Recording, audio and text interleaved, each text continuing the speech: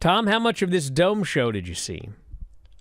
I have seen virtually all of it except for the main event. Wow. Because I've been at the car dealership where they've had my car for a week. I spent $2,000 to fix it, and I start driving home and the light's still on. Check engine system. So now I'm going to have to head back to the dealership, and someone's going to get their system checked by Filthy Tom Lawlor.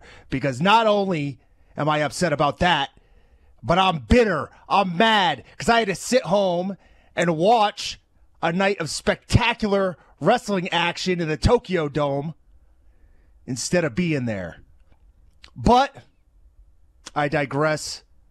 My mood quickly changes when I think about the New Japan Rambo and one Hayato Jr. Fujita fighting in that Rambo.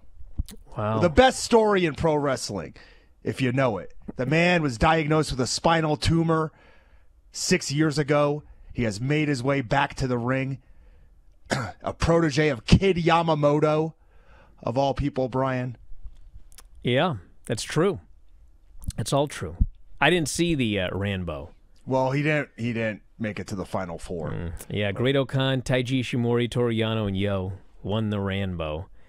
And, yeah, I was watching the end of Dynamite, and I don't regret it because of that Darby Allin match. We'll get to that later. So, quick results from the show. I saw the first 7 matches. TJP and friend Shesko Akira beat Clark Connors and Drilla Maloney.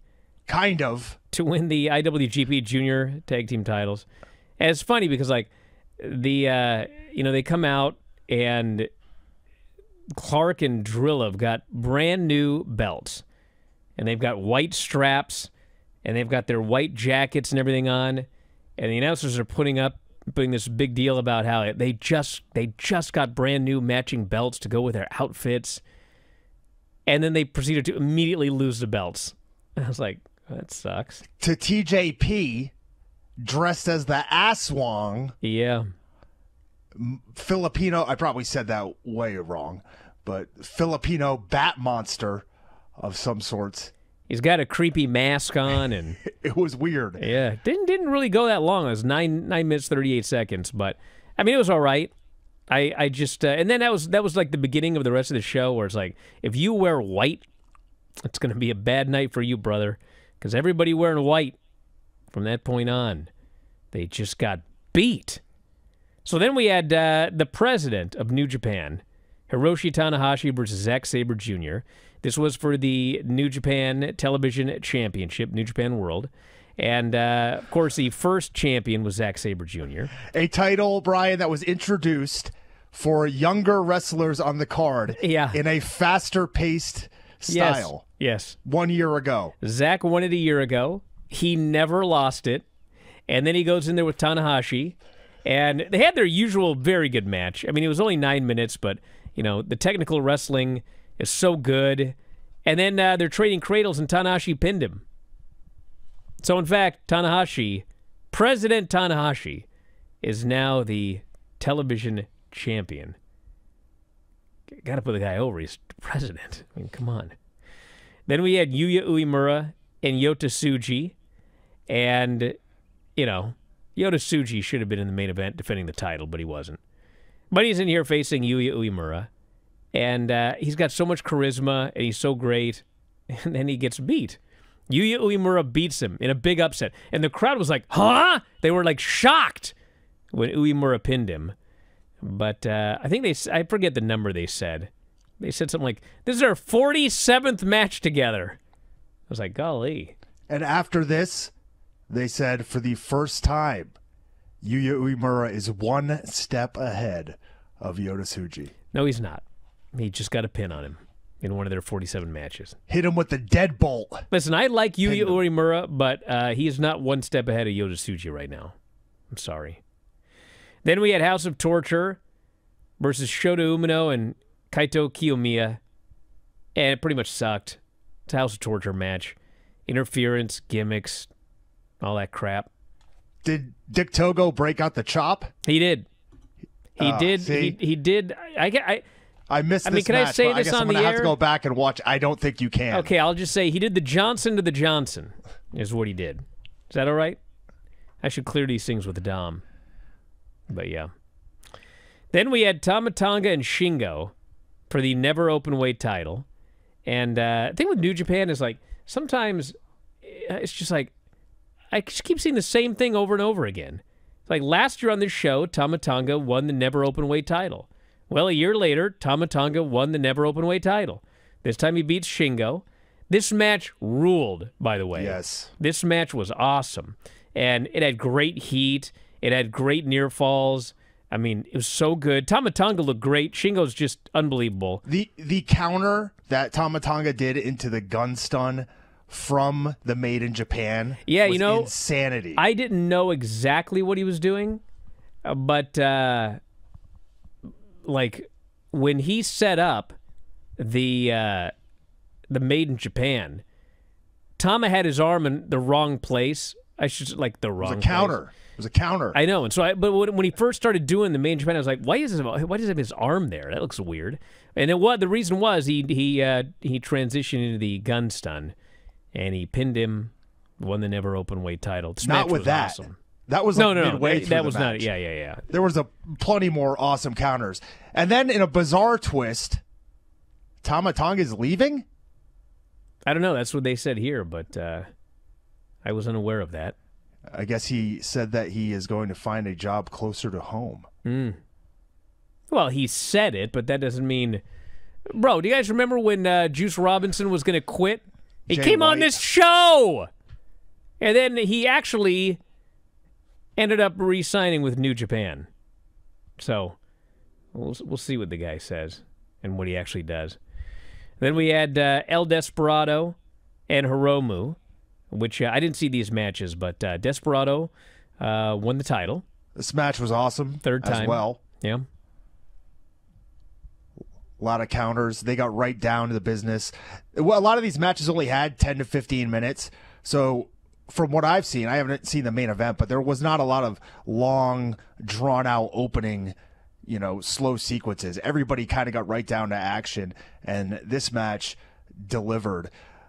Desperado hit him with the most disgusting sit-out pinche loco, like a pile driver, before he finished him off with another one. And Desperado tries to lay his claim to being amongst the all-time IWGP Junior Heavyweight greats like Satoru Sayama, Jushin Liger, Hiromu Takahashi. And as I mentioned that, I want to say, on commentary, I listened to both the Japanese and English, varying which match I was watching. But Rocky Romero was great. Walker Stewart was great. Out of all people, he reminds me of, Brian, I don't know why, but he reminds me of listening to Jeff Osborne. Jeff Osborne? Yeah. How I don't know. Hook and shoot? Yes. And I thought everything that I saw on this show was great. All right, we'll be back in a moment with more Observer Live. Back on the show, Bryan Alvarez here, Wrestling Observer Live. Filthy Tom Lawlor is here. We had David Finlay beating Will Ospreay and Jon Moxley to win the IWGP Global Heavyweight Championship. Obviously, Will Ospreay is on the way out. He did the job here in this match. Finlay is expected new champion. And what did you think of this one? Chaos. Yeah. From start to finish, had a lot of the usual three-man tropes, although they did start off, Moxley and Will Ospreay both beating up David Finlay like they promised to. But once it got down to action, there was a lot of creative spots. The War Dogs did a run-in seemingly to help Finlay walk away with the title, but they were thwarted and were put through table by Will Ospreay. Alex Coughlin comically stuck in the table, sitting up like he's in the bathtub. And then Finlay did win the title. I thought he was going to win with the Trash Panda. However, he turned it into a new move. I don't know the name, but it was a new finish. Basically a stalling vertical suplex into a knee strike reminiscent of the GTS in many ways. And Finley is your Actually, new champion. did you watch Dynamite? I watched some of it. Explain this move again. He lifted him up for a vertical, and then he put him down and hit a knee. Okay. To the face. Because somebody did some variation of that on Dynamite, and actually there was a light CM Punk chant because it looked so much like the GTS. Who was that? Anyway. So yeah, afterwards they were doing the press conference, and David Finlay gets attacked by, of all people, Nick Nemeth. Well, he did get in Nick Nemeth's face ringside. Nemeth was sitting ringside with the other people from the Asian conglomerate of wrestling companies that they've recently put together in cooperation with and his New brother. Japan. Yeah, they were both there, and Finlay and he got into it there. So looks like they're headed towards a title showdown for that global belt. They sure are. We had Okada beating Bryan Danielson, as pretty much everybody expected, given the finish of their first match. And how was this one? Fantastic. Best match on the show, I presume? Was it better than Shingo and Tama Tonga? I was just going to say, I don't know, because Golly, Shingo and Tama Tonga was fantastic. And it was like about 10 minutes shorter than this match. Although, I mean, this match was great, too. Danielson worked over the arm of Okada. Okada fired back with his big offense. He was desperate. He had a great desperation rainmaker at one point, and then he was able to capitalize later on with a flurry of offense. I believe a landslide, the Cobra Flosion, and then finally put him away with one last rainmaker and got the win. And then the main event was Naito beating SANADA to win the IWGP. Yes. Also say, Brian, this Bryan Danielson fella, yeah, he was kicking Okada as hard as humanly possible. This guy does not look like it's pleasurable to be in the ring with him whatsoever. Brutal this match was. Well, you know, I've heard that when you wrestle Bryan Danielson, you better be ready to work, because he is a machine. So that reminds me of something I've heard. You remember the IGF, the Inoki Genome Federation? I've heard that many of those matches you were forced basically to shoot at the beginning. Right? And so it's very reminiscent of that in many ways. You got to fight Bryan Danielson full force. First says maybe this is why he keeps getting injured. Well, you know, there is a reason that it's worked. And that's because if you're going to work a lot of matches, you don't see UFC fighters every week. They don't fight every week. Be a bad idea. Naito beats SANADA in the main event, IWGP Heavyweight title. Neither of us have seen it yet.